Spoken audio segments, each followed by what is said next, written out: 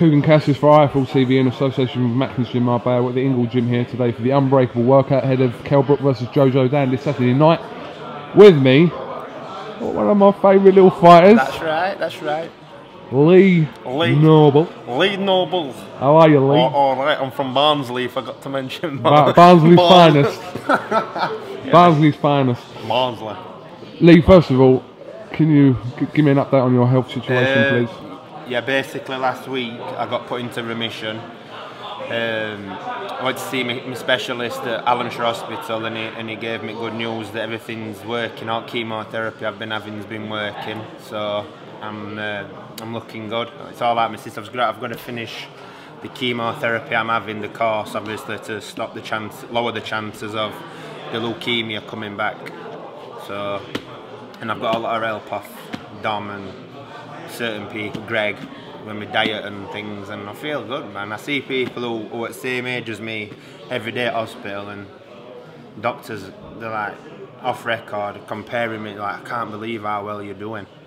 You know, their hair's all dropping out, and I've still got my big eyebrows. And they're like, wow, you're going to the gym, you're still training, and after all this chemotherapy you've had, and I'm like, yeah, I still train, and I want to fight again, to be honest, I really do. And it's just that it's a bit motivation for me just to come down here and see things like this, and it makes me want to work hard. I'm doing things right, no drinking, no going out with my mates, no late nights, just you know, I'm focusing on getting back in the ring. Just to obviously backtrack a little while for people that don't know, yeah. You were very unfortunately diagnosed with leukemia. Yeah. How many months ago was it now, Lee?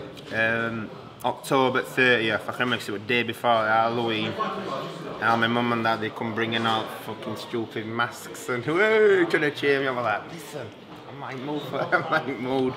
Yeah, at 30th of October. So about between 5 and 6 months ago. I went to hospital 2 weeks prior to that, yeah, before they diagnosed me in Barnsley, but they were saying, oh, you've got arthritis. I was like, I ain't arthritis in my shoulder. I'm only 27-year-old, and anyway, I got a second opinion, and they took me through to Royal Hallamshire, and yeah, they told me I got leukemia. And some people can either met you or break you, and as soon as they told me, well, like, all my family was sat in the room crying, and I was like, listen, I'm gonna be fine, I'm gonna be alright, don't worry about me. I've been through things like, not on that sort of level, but I've been a fighter all my life, haven't I? So.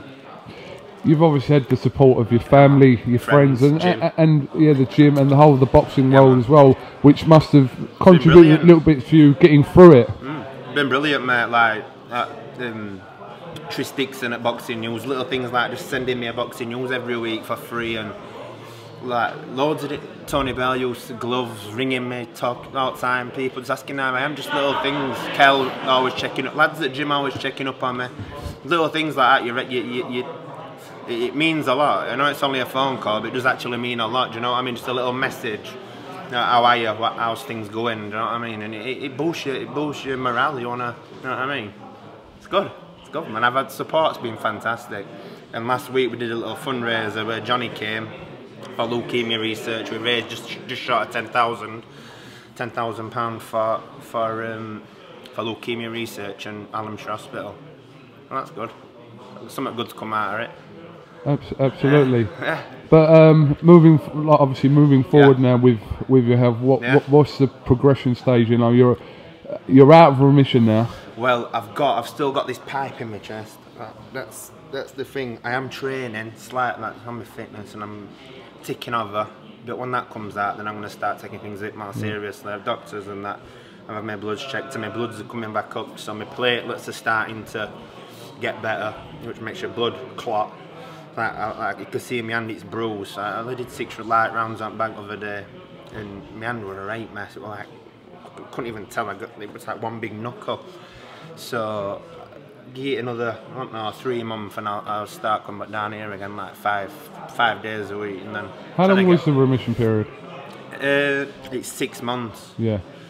And then it goes into every 3 month checkups. So have you come out of the 6 month period? I've got the 6 month. I've got chemo for the next 18 months. Yeah. That's what they've told me at hospital. This can change obviously with my progression, but they said 18 months.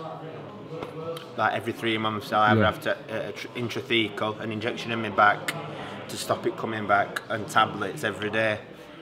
So yeah, it's honestly, do you know, I could be like a leukemia specialist now. Amount of stuff I've, you know, reading every day and thinking, just talking to people about what they've gone through and what tablets they take and medication and stuff. You just think, wow.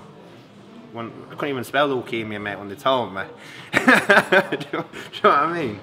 I can't even spell it. Well, crazy. Well, listen, like I said, you've gone through a traumatic period, and you know, you seem to be trying to get yourself through it, and you're getting better. So, you know, let's just hope it is a positive road for you now. Yeah, it is. It's good. Trust me. It's a good story, definitely. Because, like I said, there's a footballer who I've become really close friends with. You know, Stilian Petrov. Yes.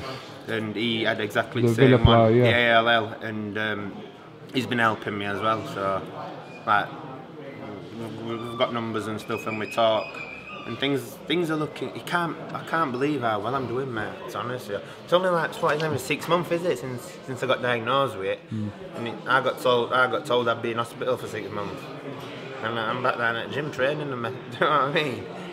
causing hassle everywhere. Good to see. Yeah, good to see. Yeah, mate. Just keep smiling. Keep smiling and positive thoughts, and you'll get through it. Yeah. You will get through it. Yeah. I know you want to. Where's Lookman? You want to talk about Prince Patel? Oh, please. What did you think? Oh, I don't know. Without swearing, it just seems like a bad person. I don't know if this is a front just to try and gain a bit of attention or what. It's not the right way of doing it, is it? It's not the correct way about getting attention. You do asking girls to suck your dick, and it's not good, is it? Well, I've done some pretty wacky interviews with I've done some funny interviews. I've done some funny interviews, but I've done it intentionally to try and cause a stir and wind people up, like Tyann, for instance. But that's a couple of times I've met the fella and I've seen him, and I just think, just keep him at arm's length. Well, listen, like I said, there's a bit of exposure for him, and maybe he'll take it on board and change it, or maybe he won't. We'll have to wait and see. We shall see. But listen, more importantly, best of luck with, like I said, I'm just gonna go and see Eddie now and get my Rolex. Go and take the one off his wrist. Fast car, give me that watch. Lee Noble, thank you very much for giving us your time to iFeel TV. All right? Yep, man. No problem. God bless.